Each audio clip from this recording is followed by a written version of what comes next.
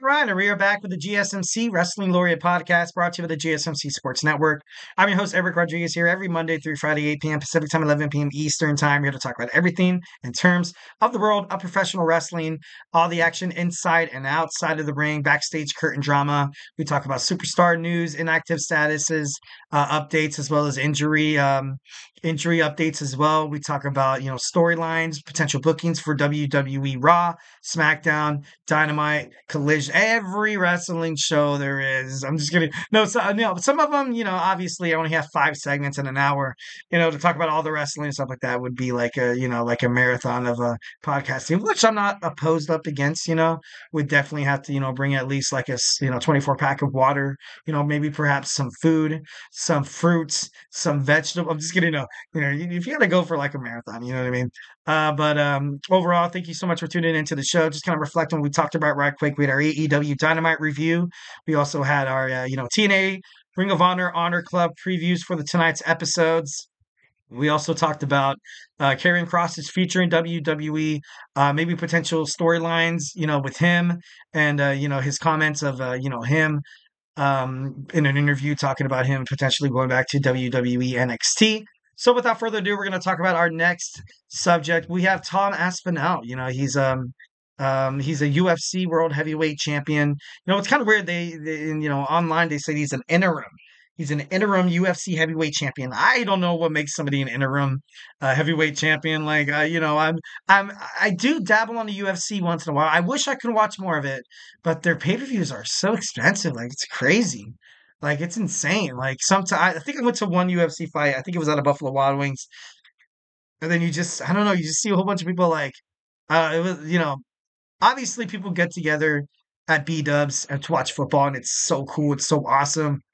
I think it's because they know, what's going on. You know what I mean? I feel like a lot of fans of the UFC, you see people like break noses and act like they break bones and stuff like that.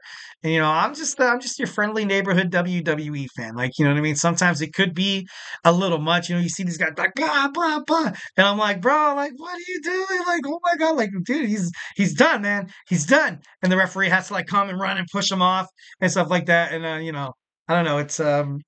It's cool, people get excited. Oh my God, people get excited. People get absolutely nuts when they see a UFC fight. I went to I went to a party once, a UFC watch party. So it's twice I went to like UFC events, and you had those guys that were like, okay, this is exactly how you get out of this submission hold. There's always that one guy who knows how to be a better fighter than the people being portrayed inside the octagon. There's always that one guy. Also, there's always that one guy who like practices moves on you, and usually he has that like drunk girlfriend in the corner. You'd be like, oh my God, babe, you could have totally been a UFC fighter. Like, you know what I mean? There's always that person, and I'm just kidding. No, I'm not dogging on, UFC fans or anything like that, but although for the longest time, UFC fans, before their partnership with, with TKO, all, used to love calling WWE, oh, you watch that fake stuff, man? And I'm like, dude, like, do you know what these guys actually go through? So, I don't know, a lot of back and forth banter, but see, that's what the podcast is all about, talking about stuff. Send me in the chat, maybe how you feel how the UFC matches up with the WWE. Maybe you've had some prior, UFC watch party, experiences that kind of went south like mine. I'm just kidding, though. Overall. All right, so let's talk about the UFC champion, Tom Aspinall in WWE. Got a chat from my man, Logan James. I have a hard choice. Who is top three? Julia, Mayuma. Man, that'd be amazing if I knew how to pronounce that. I will do. It's just Julia. Julia. From what I saw with her match with Roxanne Perez, she's very gifted. Um, she does kind of have a hard time speaking in promos because I feel like she doesn't really know the language that well, which shouldn't, ultimately like be a burden on the perception of wrestling fans in her career and stuff like that. Absolutely not, 1,010%. That's bad. But I would love, what, as soon as this podcast ends, I'm gonna look up a Mayuma. I'm assuming that's New Japan Professional Wrestling or Stardom. Would it be interesting to kind of find out, how she, her presence inside the squared circle. So I'm actually gonna write that down. I'm gonna make sure I Google that. But ultimately, I do feel like Julia is doing great inside NXT. This run in with her and Stephanie Vicura of the CMLL is it's just fantastic. It's just it's just amazing how NXT is going so global so quick. Recently they just found out they were going to be on the CW, kind of replacing the CW saw kind of the NWA seemed like they were kind of faltering. They do have episodes on their X channel, but I think there was some controversy between the National Wrestling Alliance and a spot or a spot they did where one of the wrestlers actually went out in the crowd and was doing illegal substances with the fans, and it was shown on the CW. And I think after that, the CW was like, you know what? No, thank you. We don't want any part of that. Like, I get you can run the creativity, and I get you can run your own wrestling promotion however you want, Billy Corgan. But that's just a no-no. And obviously, AEW loves to push the lines as well, in terms of that as well, like that plastic bag spot, the syringe in Swerve Strickland's mouth in that steel cage match with Hangman Adam Page at AEW All In. But I don't know. I feel like once when the CW called it quits with the NWA, and the way that this NXT is right now is it's wonderful. It's great. It feels like it fits. It feels like more of a CW kind of wrestling promotion as well. So, without further ado, let's go and jump on into this. So this guy jumped into the wrestling ring at the WWE live event. Cody Rhodes and Gunther were obviously having a showdown. He's in Manchester, England. He came in. He actually, the England native, from the UFC. Obviously, TKO, the parent company for both the UFC and the WWE. Gunther even broke kayfabe, shook his hand. It was like, it's an absolute pleasure to meet you. Congratulations on all your success. And then he even said, Cody made the best man win. Like, you know what I mean? For me, it'd be awesome if you kind of left it at that. I don't really want to see WWE drive more of a wedge between Gunther and Cody Rhodes. I would love to see these guys still have, potential storylines on both Raw and SmackDown. Because if you think about it, there's no really obligation to kind of have these guys have promos where they just, beat the crap out of each other, or they're very vocal about their fight and stuff like that. Like, there's no need for that. There's no need for that because the titles aren't on the line. So it's not a big deal. But yeah, of course, there's the WWE Crown Jewel Championship.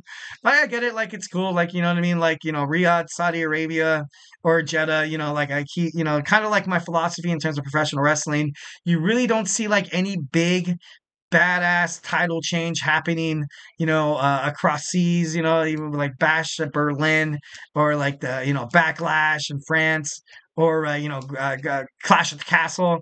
Like, you don't really see any like big, I feel like when in terms of WWE, they do, obviously it's smart business. You have the big four pay-per-views, Survivor Series, Royal Rumble, WrestleMania, and, SummerSlam, where it's like, okay, now we can kind of have these world heavyweight titles, kind of change hands if it absolutely needed to be.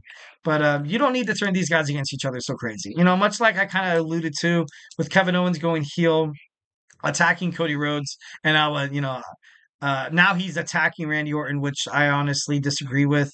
I felt like he still should have been Randy's friend. I felt like Randy, could have maintained that person in the middle. It was like, you know what, you guys, keep doing your thing, keep fighting each other, but just leave me out of it. And I don't think Kevin Owens needed to go that heel. And he went so far off the deep end. Like, I was kind of disappointed about the attack on Randy Orton. But I trust Triple H Levesque and his creative capabilities and his smart brain. Hopefully, it's not something that bites him in the arse later on in terms of creative booking and stuff like that. Because so far, since he took over for WWE as CEO, it's been great. He's been doing great. But I don't know. It's I feel like it was a little bit too much. I don't want to see these guys go down the same route. Then next, Aspinall had a great reaction from the crowd inside the squared circle. The fans loved him. Obviously, he was in his hometown as well. He revealed to an MMA journalist that he wishes to eventually make his way into the WWE when he's done with the MMA. He said this, and I quote, "When I have retired from MMA, I'm switching over to WWE. I'm going to be a world heavyweight champion. So this guy has plans already in the mix. This guy has an amazing UFC record of 15-3 with 11 knockouts. This guy's a complete and utter badass.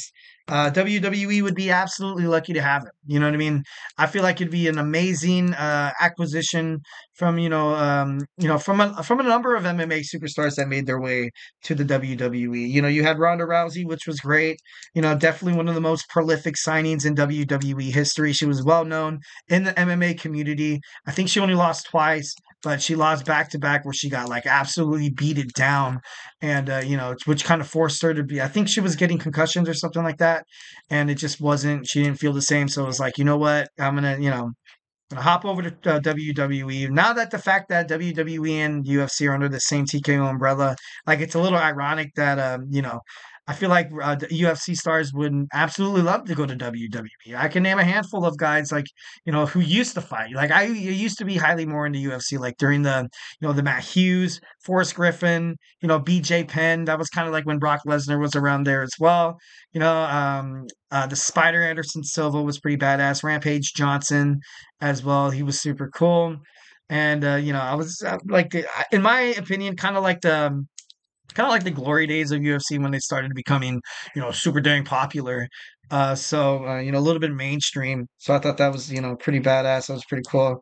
Obviously, Ronda Rousey, Ken Shamrock, Shayna Baszler, Matt Riddle, Lola Vice, Alberto Del Rio, Josh Barnett, and also, Tom Lawler are people who also crossovered from being an MMA star, an MMA fighter, to professional wrestling. And all of them did have their storylines. They all had their success. You still see Tom Lawler right now, probably because this guy was fighting in Ring of Honor. I think he even did some work in New Japan Professional Wrestling, which was pretty badass.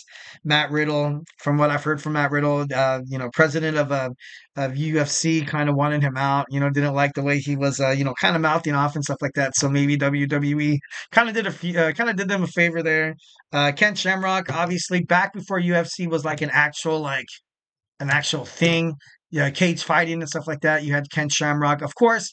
Once when it officially, I feel like once when cage fighting started, started becoming really popular, and it hit the world by storm. Everybody loved UFC. Everybody still does love the UFC. How they pay, all that money for that pay-per-view. It's crazy.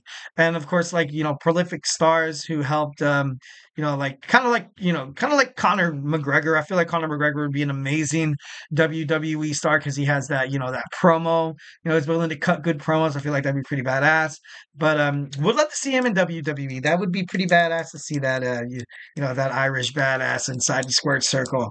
But, definitely would think WWE would be absolutely ecstatic if after Tom Aspinall calls it quits from UFC and MMA fighting, he makes his way into a career in professional wrestling, and that'd be I would love it. I feel like that'd be great. All right, guys, do not go anywhere. We got our fifth and final segment. We got Steph D. Lander, TNA Knockouts, who recently had neck fusion surgery. Gonna just, briefly talk about it real quick, rapidly running out of time. We're gonna talk about a couple of our other wrestlers back in the past who had, neck injuries as well. So grab your favorite snack, grab your favorite ice cold beverage, and join me here in about like 25 seconds.